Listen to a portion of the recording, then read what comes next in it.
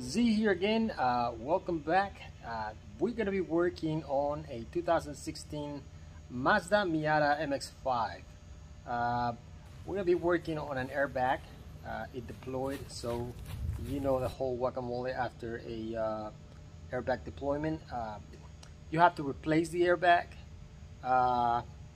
and the seatbelt more likely is gonna lock up, so you gotta replace it or send it to be repaired like I did. I send it to this place. I'm gonna give you the information later on if you don't know, but that's the best way to go about. So let's go right in it, and hopefully you can enjoy and benefit from it. So per the assessment on the picture and when the car was bought, there was damage here on this wheel. The whole knee was trash. The rack and pinion and the motor mounts were broken. Luckily not the engine. And this knee was also trash. So I believe, I'm guessing that the car spun out of control. They spun out of control, and it hit both the wheels, and it hit so the car detected a side impact and deployed the airbag.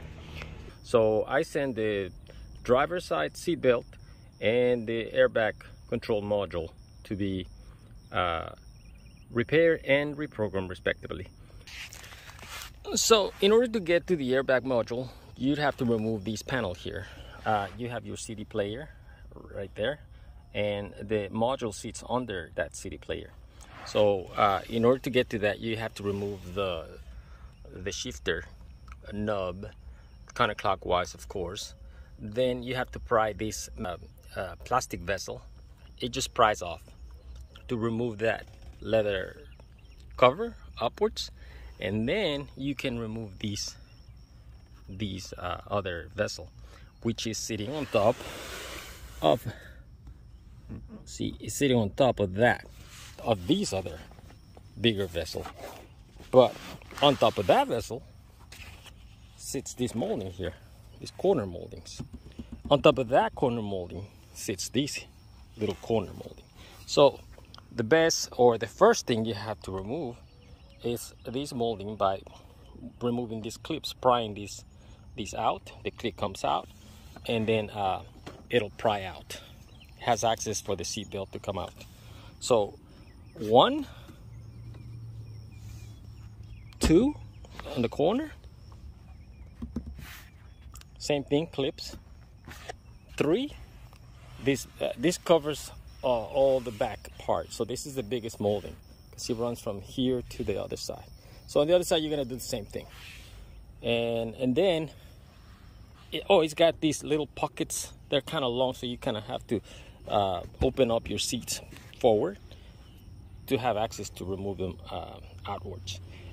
So let's disconnect the negative terminal, and it should be simple enough. Just loosen that nut there and putting your cable away. There you go. It should stay there.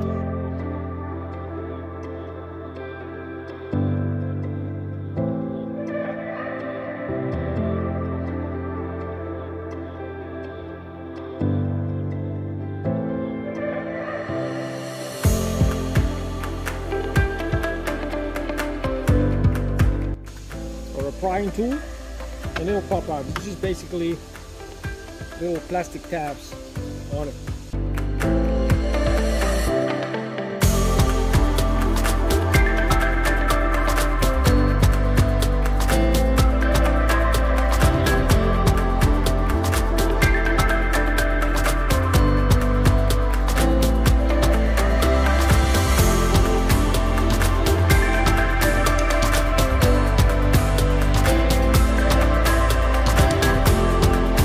This is the panel that goes behind it. Important things to consider is that this pocket here and this kind of like a glove compartment, and those pockets have to fit in there. You're sharing the trunk with those compartments.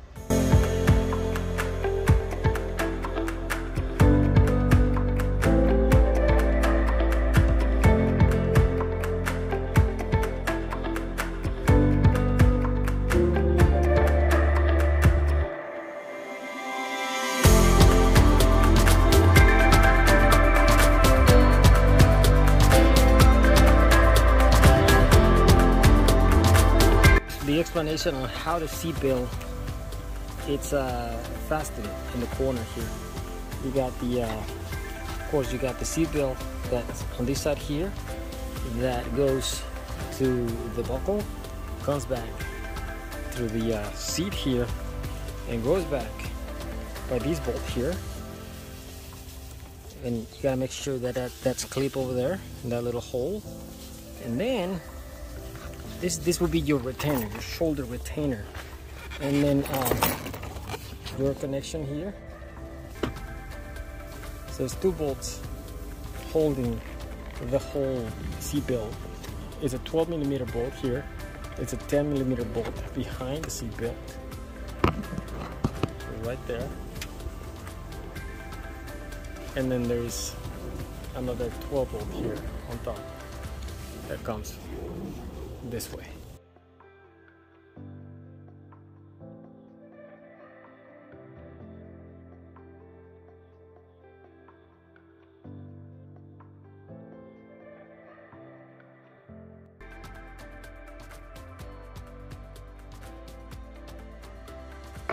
You see these holes here? That hole should match that. These here, these will hug that bar right there.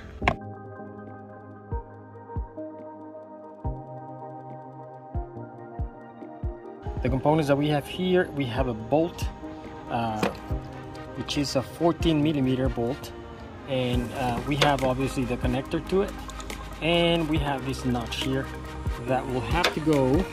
Let me show you. I'm right behind the seat. I'm gonna dive into it. This is where your bolt goes, the 14mm. This is the airbag plug, and the notch should be somewhere here.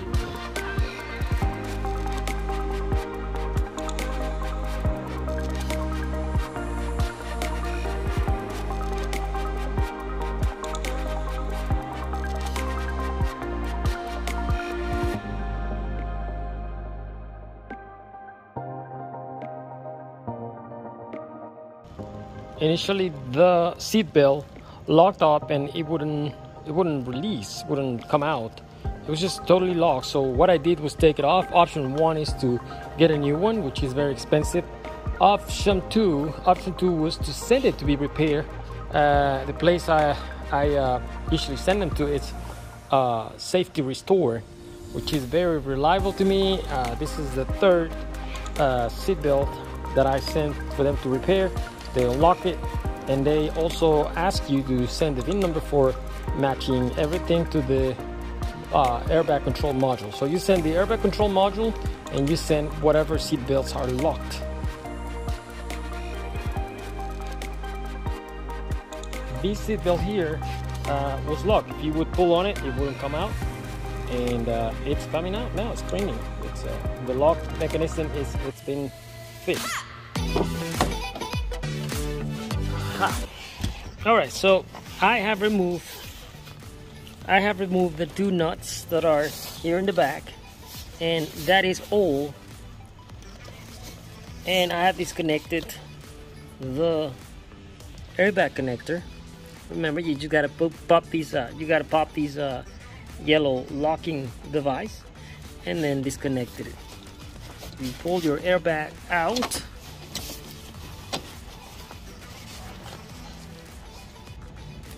So I got my new airbag here. When I took it off, I made the mistake of disconnecting it from inside here. There was no wonder why I was having a hard time to get to it. I don't know how I did it, but I disconnected it from inside here.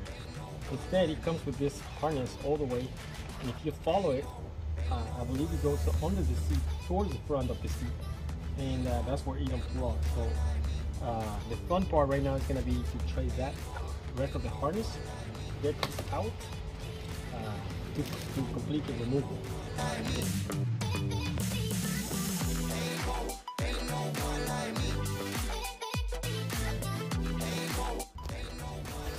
The harness goes attached to that tab, that metal tab right there.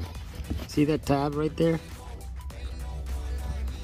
Hold this harness into place like that. So anyways, I just stuck my my test light pointy part to get it out of there. It slides out. It's got a lock in the beginning, but then you pull that harness out, and certainly in the back there is your yellow harness connector. I think it's this little tab here.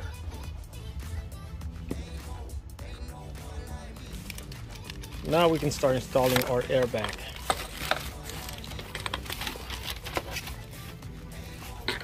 The longer part goes upwards, and the two studs go in the little holes there.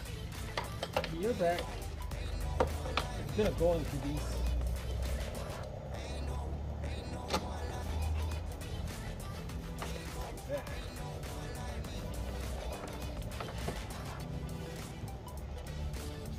got the nuts here.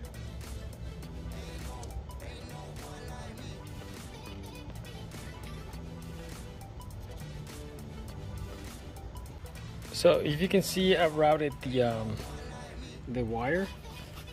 It goes to the back. This is torn, but it's okay. It's gonna stay here, and the airbag is gonna close like that.